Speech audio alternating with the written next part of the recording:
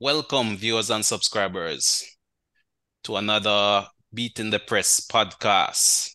Today, we are here to review the two derby matches that took place on the weekend. Manchester United running out 2-1 victors over Man City, and Arsenal running away 2-0 winners over Spurs. We're going to jump straight into it and dive into the review of both fixtures. We're going to start with the Spurs versus Arsenal game. So, Sir Kiri, you seem like you got your predictions spot Mm-hmm. on. So Spot on. I'm gonna Never turn miss. over to you, Unblemished. and you'll give us Yes. your general overview of the game and pretty much comment on the results. You know the Alkaline song, Mr. Rafa. The told you I was right. More than sing it right now, but I know I lose the subscribers what we have so far. So we're gonna love the singing thing. But game went exactly as I thought it would. Arsenal dominated procedure as expected. That first half, in my opinion, was probably one of the most one-sided half of a derby match I've ever seen. Mm, Arsenal ran Spurs straight to the ground, straight to the ground. Honestly, I expected a 2-0, but I never expected it in this fashion, especially the first half. The first half was unbelievable. Unbelievable. indeed, indeed. But Odegaard was something else. well, we've seen this type of performance from Spurs before. You know, they tend to go ahead in games. So to be honest with you, Arsenal scoring first didn't really come as a surprise to me. It was just a matter of how Spurs would have responded after going behind. But that is the thing now, and I think that is where Spurs got it wrong. Because if you see how Arsenal is playing now, you can't let Arsenal score a goal, and I think you're going to get something out of that game. Mm, So the whole mentality that Spurs have, especially being a quote unquote, as they're being called this season, a second half team, right, is not right. going to cut it against, not going to cut it against Arsenal. Because Arsenal are going to put from them score a goal, the game is put to bed basically. League And we have leaders. seen that. League leaders for a reason. Conte got it absolutely wrong in my Mm, assumption. Totally wrong. The tactics was off, especially in the first half. He brought in Sessegnon, who I mean, you don't bring in Sessegnon for Aston Villa match, but yet you bring him in for the North London Derby, which was kind of mm. Perisic puzzling may to have me. been a better choice then. Definitely, definitely. And how the first half went, and there was no substitution at halftime. Conte's first substitution came in the 70th minute. Never understand that as well. Not that I'm complaining, because I mean, we saw that it helped my team. So, but that was something very puzzling to me. But Arteta was absolutely spot on. If you notice how Arsenal was playing, most of the attack came from the right hand side through Ben That White and Saka. that's the side Saka was playing on. Right. Most of the attack came from that side. So I So think that was a special instruction to the team. It is flowing from that side. That is where Spurs is weak. And both of the goals came from that side. So honestly, I think Arteta got it absolutely spot on. Spurs could not cope. I mean, it's 2023 now. I never even know that slavery still existed, Rafa. But Jata and Partey, they had son in chains. They had son in chains, I'm telling you. But on the And overview of it though, wouldn't you say that Arsenal was somewhat lucky in terms of some really good saves from Ramsdale? I can remember Kane playing in Sessegnon and he had to save with his legs. You then had another save from Son, I believe. And also Kane had a few opportunities where Ramsdale had to really work to earn his con. well, that is true. And that is the thing. I don't believe in luck. I believe in, things just happening as a result of talent. Ramsdale is one of the best keepers in the league right now. And if you look at it, Nketiah got a few chances. And I believe if we had a better striker right now, by the end of that first half, it could have easily been 4-0. Mm. Could have easily been I'll bring 4-0. in Otis now and just ask him quickly about team selection.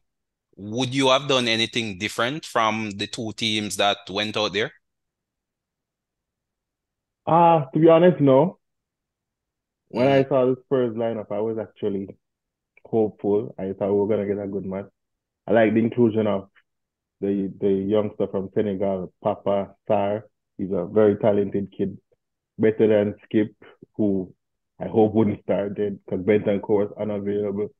Kulisevsky, we mentioned Kulisevsky. I mentioned Kulisevsky in the last podcast, and I he made an impact on the game, but in the end, it wasn't enough. I just think Spurs offered very little in that first half by way of resistance. And Indeed. As Kerry said, the game could have been 4-0 had Nketiah been a bit more clinical. I mean, we sit here last week, Thursday, Friday, giving this game the big build up, and that watching the first half, what do we know? What do we know? But yeah, Indeed, such indeed. is the game. Odegaard, Partey, class. Yes, it seems like Arsenal definitely dominated the midfield, especially in that first half, where it seemed to be three in the middle for Arsenal versus the two True. for Spurs. So at Yeah, all times they had a free man available for that option. yeah. Indeed, indeed. But that's the way Conte plays though, and he lives and dies by that way. So I wasn't surprised the way they set up, to be honest. Yes, yes. All right, Kiri, I'll bring you back in just for you to touch on what were some of the key talking points in that game? What were some of the key moments which pretty much led to Arsenal running out victors? Well, in the last podcast, I mentioned 2 points that I thought would have impacted the game, and those 2 points did. I told you, Lloris, his confidence is rock bottom right now. He's absolutely out of it mentally, and it shows. And Saka knew that. Saka just put the ball close to Lloris, and we saw what the result was. Lloris is totally out of it. I said they could not manage Saka. I don't know if you remember that cartoon, the Roadrunner. Every time they set a trap, beat him, gone.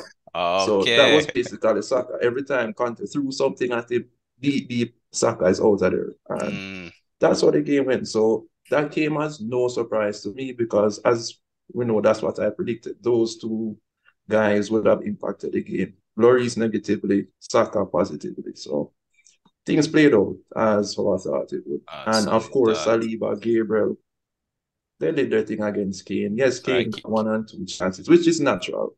It's Kane. But Important to keep in another clean I sheet think as they well. did their thing. I think it's the best, currently on farm, the best centre back pairing in the Premier League, right? Gabriel Saliba. Mm.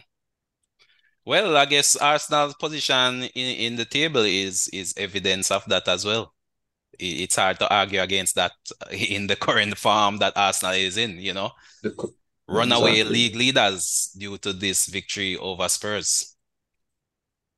But let's jump straight in because another derby took place and Manchester is red.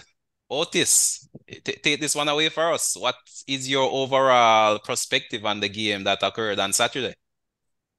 Uh, 4 words, Rafa. 4 words. Eric Ten Hag, masterclass. Masterclass. Masterclass by Oh Ten yes, Hag. yes, yes. I mean, I could go into detail, but I'm not sure if we have time, so I'll just summarize it for the viewers and the listeners.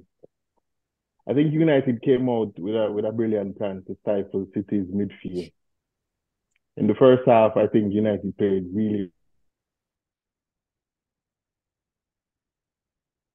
well in the first half.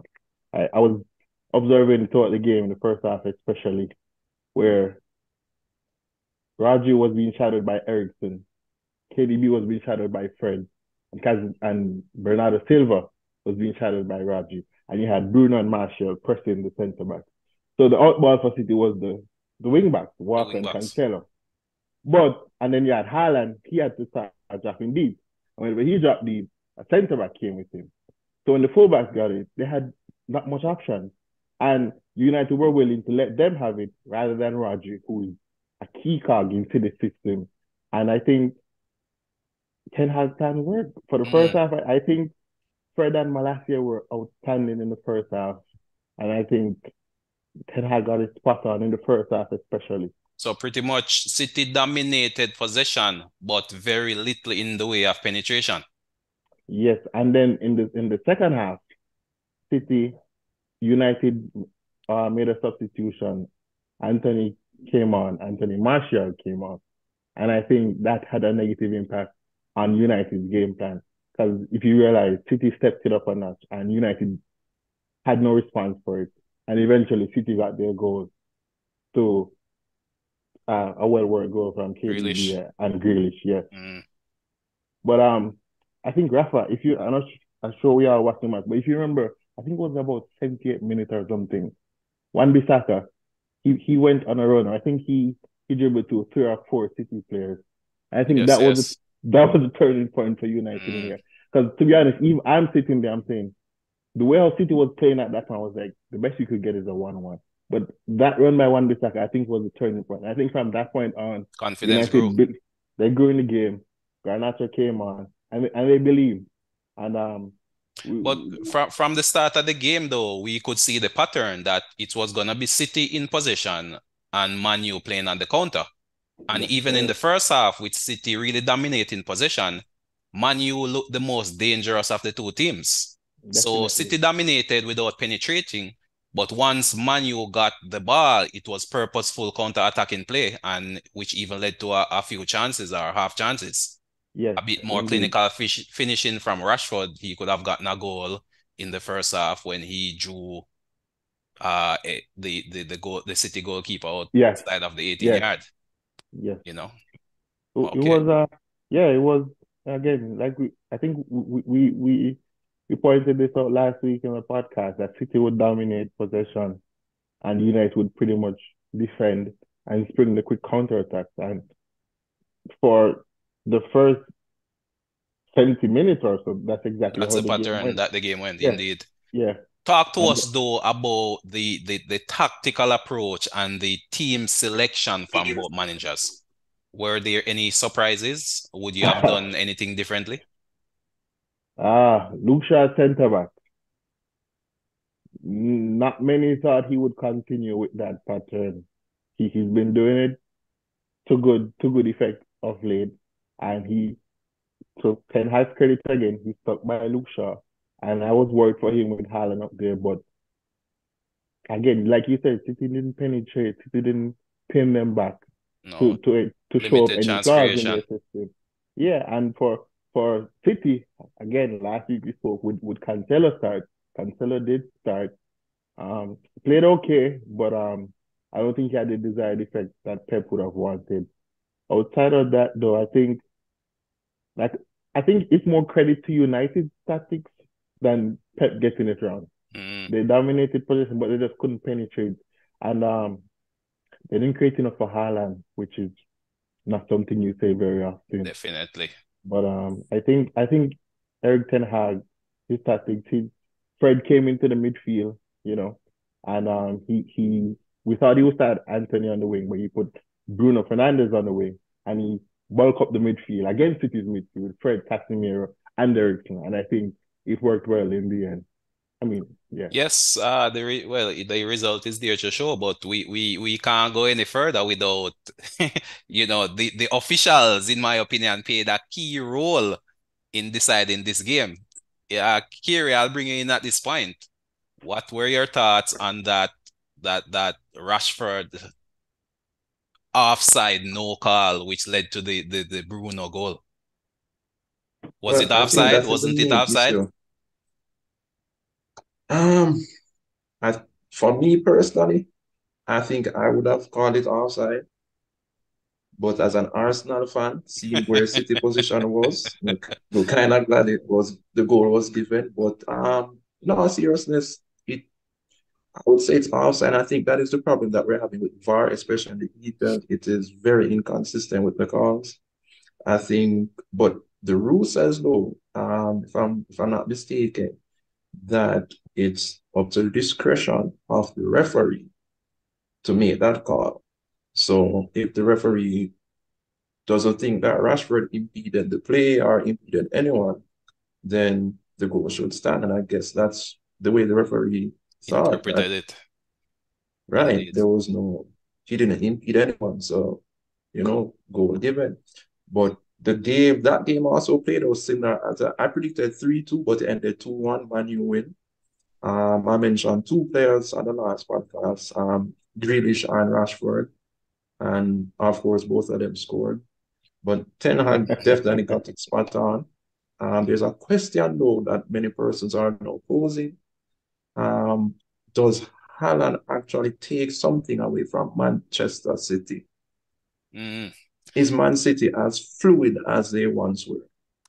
That's indeed an interesting question. I was just in a discussion over the weekend as well, where he gives and he takes would be my answer to that question.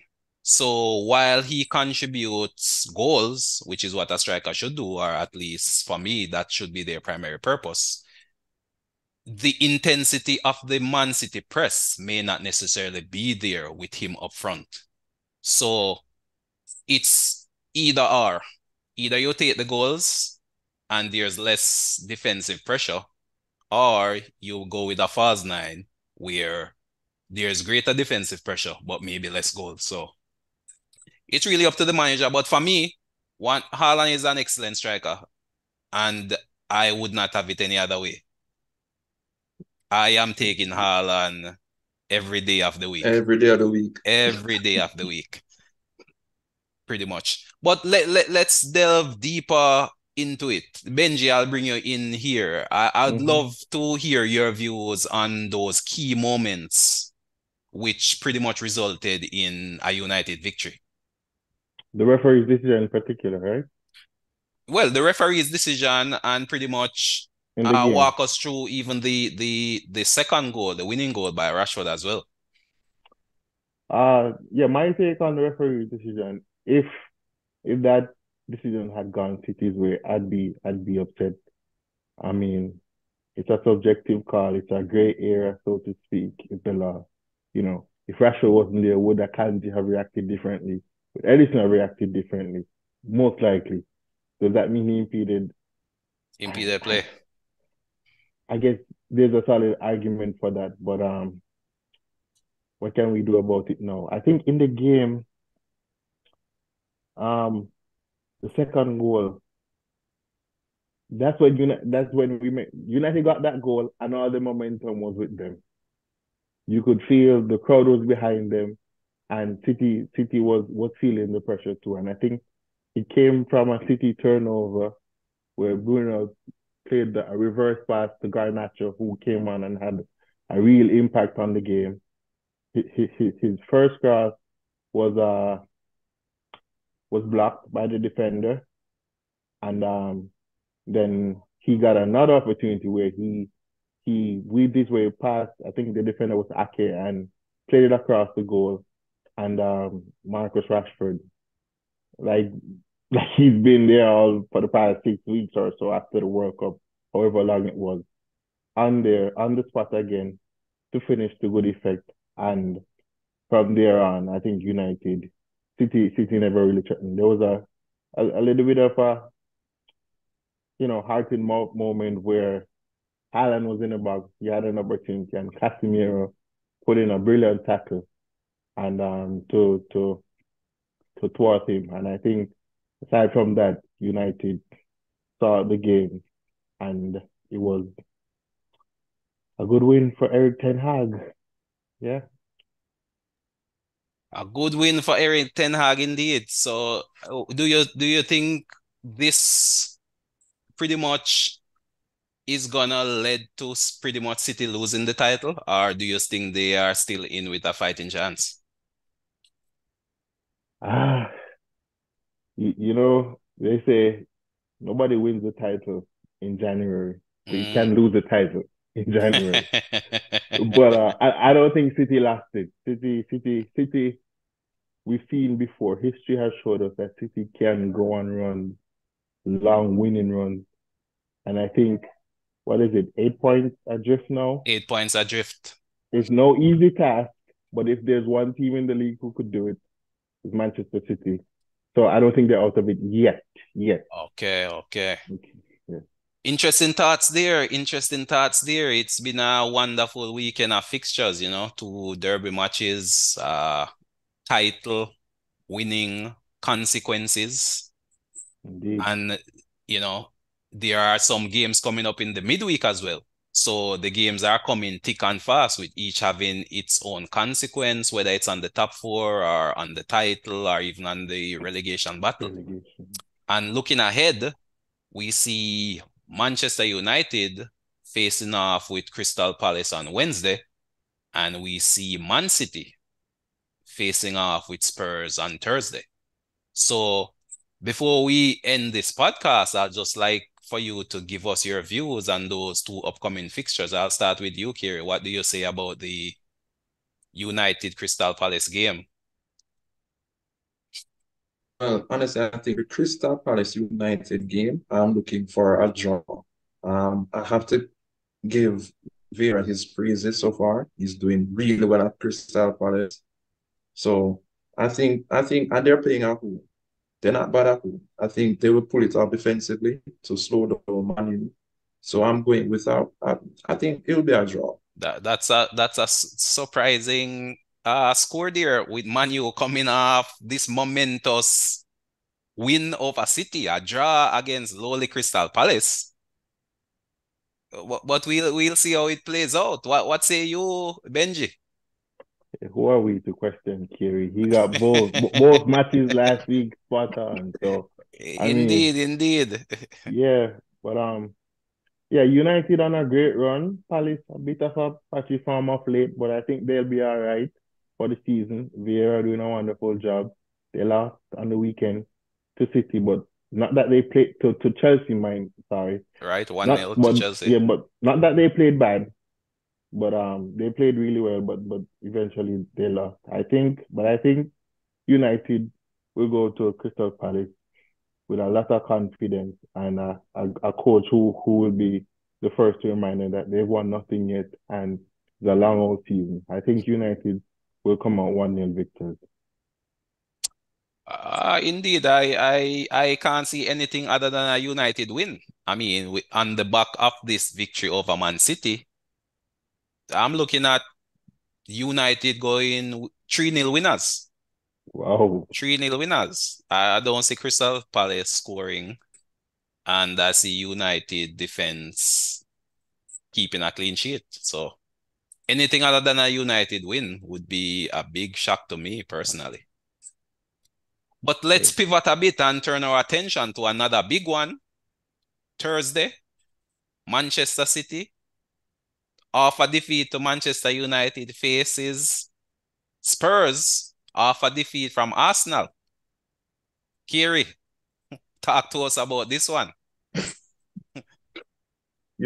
going to be a very, very interesting matchup. But I think Spurs, the timing of this match couldn't be any worse for Spurs, to be honest. Mm, Because I think revenge is in Pep's mind right about now, and I think Spurs is going to get the beating. I think City will run away with this match by the end of the first half. We City should have 3 points by the end of the first half, to be honest. mm. I think, and they're playing at Etihad, by the way. That's right. And that is where Pep's strength is. That is where City's strength lies, to be honest. And coming off the defeat, seeing Arsenal kind of slipping away, I think Pep will get everything spot on from the team selection to the tactics. I think Spurs will be running to the ground by halftime, to be honest. Those Spurs winning that match are coming out with a point, to be honest. Okay, so Man City to win then. Okay, Right. what say you, Otis, on that one? Man City versus Spurs. Yeah, I Conte and Spurs, they look they look disjointed. I don't think Conte believes. I don't think the players believe. I I can't see anything other than a City win. City win. I think Haaland has gone 3 games without scoring. He'll bounce back this game. City have now lost 2 straight. 2 in a row. Pep won't lose 3 straight. They'll come out gunning, and I think this could get ugly. I think I see City 4, Spurs 1. City 4, Spurs 1. Well, I must say, I can't see anything other than a City win myself. You know, if I was a betting man, I would definitely bet for City to score first.